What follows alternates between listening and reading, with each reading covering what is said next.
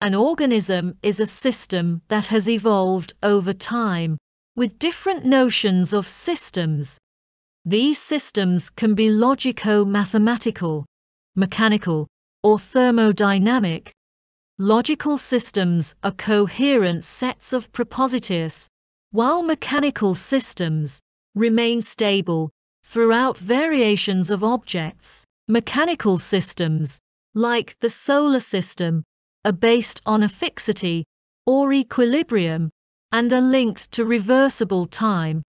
Theoretical systems, such as steam or combustion engines, chemical, electrical, and turbine engines, create movement and circulation through reservoirs and temperature differences. The second law of thermodynamics accounts for the impossibility of perpetual motion as energy dissipates and entropy increases. From this point on, time is endowed with a direction and is irreversible, drifting from order to disorder, or from difference to the dissolution or dissolution of a homogeneous mixture. Philosophers and psychologists were often averse to this new development, wishing for the motor to never stop. However, Freud aligned himself with these findings, adopting a topology similar to Maxwell and Listing, and an energy theory based on thermodynamics. There are three types of systems: logico-mathematical, mechanical, and thermodynamic. These systems all have closure, forming a partitioning of a given universe. The third type is isolated, closed, meaning no flow of matter or circulation crosses its walls. Furthermore, philosophical discourse has moved from addressing direct questions of matter and life to addressing social sciences, language, and texts. 19th century thermodynamics focused on motors and systems, with energies originating from the entropic scale. Communication theory introduced concepts like information, noise, and redundancy, which were linked to thermodynamics.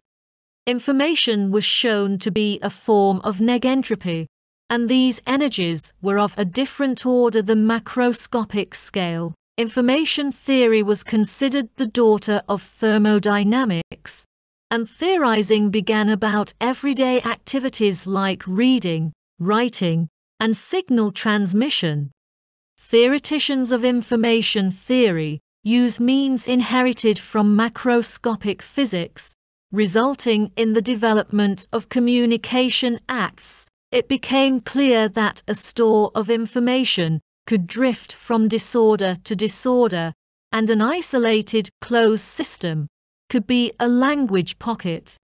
This led to the concept of living organisms, which are hypercomplex systems that receive, store, exchange, and give off energy and information. These systems are not in equilibrium, but rather in a temporary state of imbalance, subject to the irreversible time of the second law. The living organism should be regulated by a thermodynamics of open systems, which has been developing over the past 10 years, providing a complex theory for this state of imbalance. The living system is a homeoretic system, characterized by its instability and instability. It is a river that flows and remains stable despite its instability. Like a river, in a river, the fluvial basin is stable in its flux and passage, but slowly destroys the solid basin. This system carries energy, information, knowledge of entropy and negentropy, order and disorder. The organism is both a seresis and a diaresis, defined from a global perspective.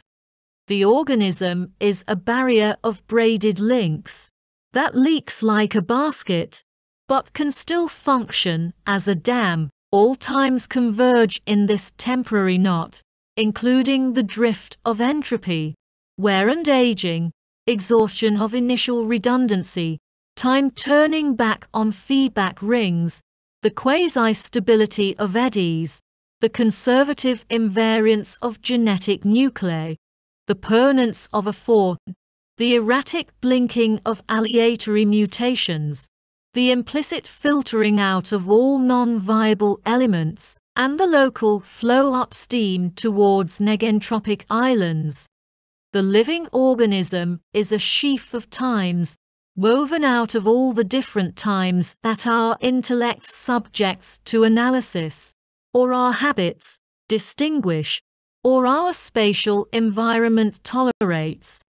The passage discusses the complex functions of organisms, from the global to the local level, and then to organs, tissues, cells, and molecules. It is argued that the complexity of organic systems functions like a set of chemical reactions, with approximately 1,000 different reactions occurring in a homeothermal environment at high temperatures. These movements and transformations generate background noise, which is tremendous and difficult to perceive. The observer in this context is the observer or observers in question, who perceives the noise generated by the complex. Homothermy is an example of homeoresis, as it is more fragile and dependent on the environment, its own species, and others. This makes the homothermal system more dependent on the environment and other species. The origin of language can be traced back to our submersion in a furious ocean, where we are the voice of the hurricane and thermal howl. We have eyes and ears to avoid seeing ourselves and hear ourselves, observing almost nothing. The process of integration leads to the description of levels of integration, such as Russian dolls, or interlocking objects. The cybernetic model temporarily allows us to imagine links between these levels, from molecular activity to the organization of cells, tissues, and organs. The next level in the interlocking series receives, manipulates, and generally integrates the information background noise couple given off at the preceding level. Recent studies have allowed us to elucidate the answer to this question by examining the function of ambiguity, which results from noise, when the observer changes their point of observation. This discovery is valid for all levels and runs through the system of integration.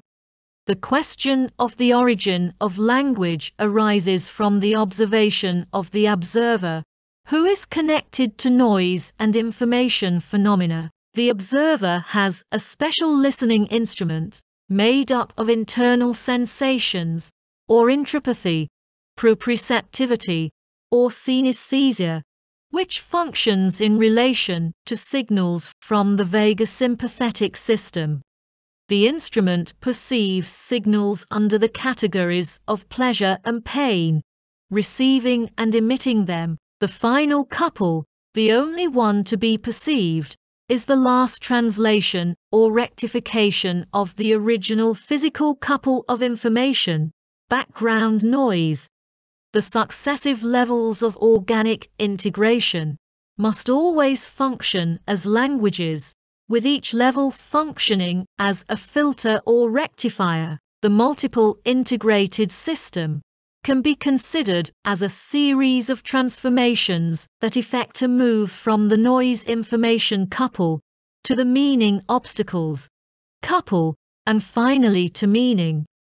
This hypercomplex apparatus gives a meaning to the Shannon couple, which can only be dealt with as long as it has no meaning. The central problem of information theory is resolved automatically by living organisms, which can be described as apparatuses producing language from noise and information.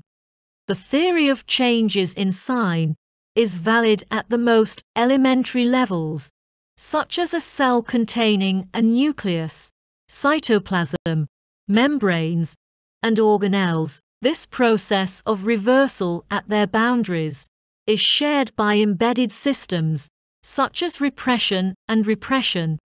The unconscious gives way from below, becoming a series of interlocking boxes that form the organism or body. Each level of information functions as an unconscious for the global level bordering it, with the noise information couple reversed and decoded or deciphered by the subsequent system.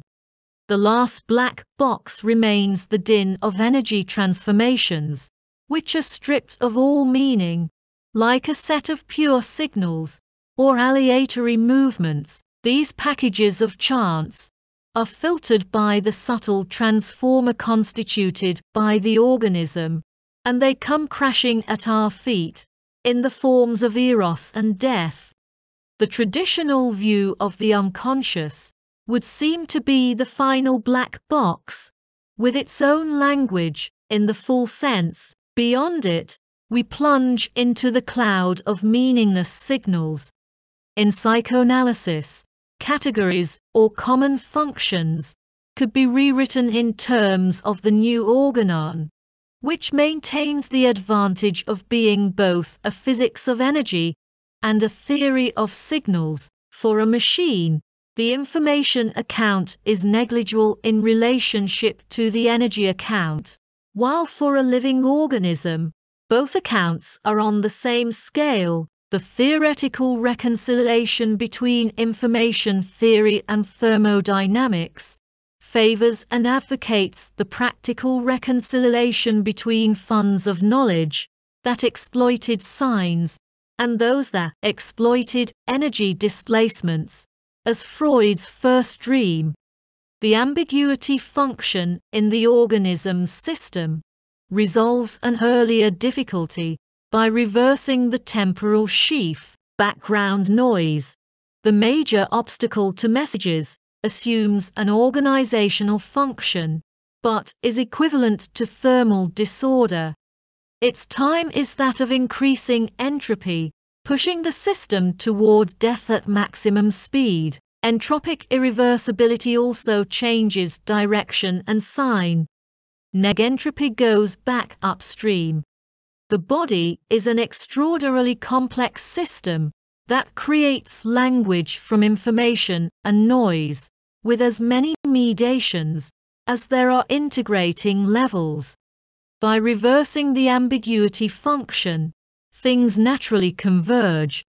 Either the observer is submerged in signal exchanges or observes the global set of exchanges. From this moment on, everything occurs as if Freud had intuited the subsequent development of thermodynamics into information theory. The realms of the subjective and objective are no longer at odds. The observer as object, the subject as the observed, are affected by a division more stable and potent than their antique separation. They are both order and disorder. There is only one type of knowledge, and it is always linked to an observer, submerged in a system, or in its proximity. This observer is structured exactly like what he observes. His position changes only the relationship between noise and information, but he himself never faces these two stable presences. In conclusion, the organism combines three varieties of time and its system constitutes a temporal sheaf. Knowledge is at most the reversal of drifting, which is complexity itself, which was once called being.